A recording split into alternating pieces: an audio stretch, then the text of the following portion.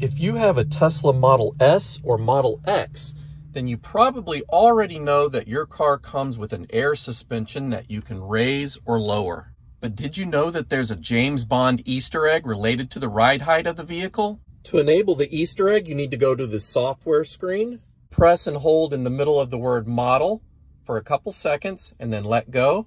Everyone knows James Bond's code name is 007. So we're going to hit OK. Now when we go back to suspension, you see that the car has now changed to James Bond's Lotus Esprit.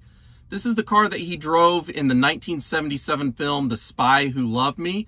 And it's also the car that turns into a submarine. And that's why the ride height is now labeled as depth. And instead of inches, it is leagues under the sea.